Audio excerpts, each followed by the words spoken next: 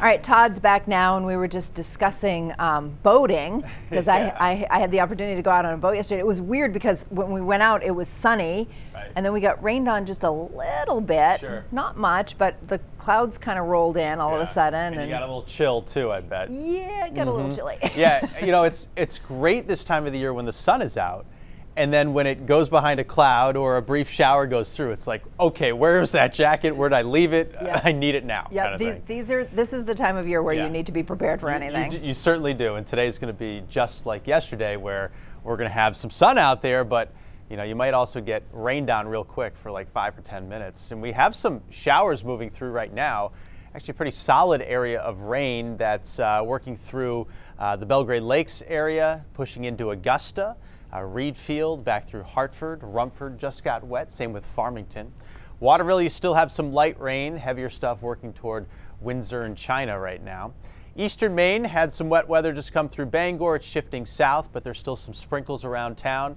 Steadier rains entering down East Maine, Ellsworth, and now MDI. It looks like those showers, that first wave, will be drying up and we'll get into some sun, but then we'll probably bubble up another one later on. Hey, it's down to 33 right now in Lewiston and Auburn. That's really close to 32. These next couple of nights are going to have some chilly spots, getting down around freezing. So we're going to have some frost problems possible later on tonight and tomorrow morning too. There's the low spinning around with its upper level energy almost exiting, but we're still under the influence today. And then tomorrow and Friday and most of the weekend, that high will be near us and things look really great. Clear and quiet for some, but quite wet for others. Showed you that rain, a lot of it shifting out of here by 9 a.m. It'll start out chilly with a jacket, but then it warms up in the sunshine. And we're going to have a pretty lengthy period of sun, several hours, like maybe 10 to 1 o'clock. And then that cloud switch gets turned on, they start bubbling up, and once again this afternoon we'll end up with some of those scattered heavier showers, brief ones, maybe even a rumble of thunder in there too. And the pattern will be sun, then 5 or 10 minutes of rain, and then sun again.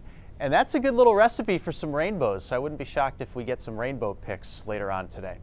Here are your highs reaching the lower 60s, and that's pretty close to where we should be for Bangor, Waterville, Augusta, Lewiston. Portland mid-60s at 64 with Sanford and Portsmouth. And a little milder up in the mountains and north where temperatures reach the mid-50s as opposed to the lower ones that we had yesterday. So as we go through the end of the week, things turn quiet and kind of stay quiet. No big storms around us. We'll have quite a bit of sunshine, warmer temperatures too, 65 to 70 tomorrow and Friday.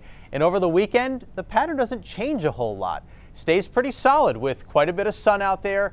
I can't rule out a brief, isolated pop-up shower both afternoons, but in general, we're going to have a lot of rain-free time over the next several days. Marine forecast sees 2 to 4 feet, west winds 10 to 20 knots. Here's the 7-day. We'll call it partly sunny today. A few showers out there, especially this afternoon, high 62. Tomorrow looks great, mostly sunny, warmer, 65 to 70. Same thing on Friday, mostly sunny and warm, 65 to 70. Over the weekend, a mix of sunshine and clouds. Again, a small chance for a quick little shower in the afternoons there on Saturday and Sunday. And the nice weather continues into next week as well, with sunshine and highs a little above where they should be. Closer to 70 degrees on Monday and Tuesday too. All right, we'll take that. Yeah, it looks for pretty sure. good. That looks good. Looking forward to it. All right, thanks, Todd.